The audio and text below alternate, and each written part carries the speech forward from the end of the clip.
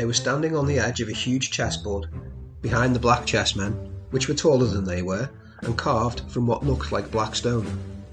Facing them, way across the chamber, were the white pieces. Harry, Ron, and Hermione shivered slightly. The towering white chessmen had no faces. "Now what do we do?" Harry whispered. "It's obvious, isn't it?" said Ron. "We've got to play our way across the room." Behind the white pieces, they could see another door. "How?" said Hermione nervously. "I think," said Ron, "we're going to have to be chessmen."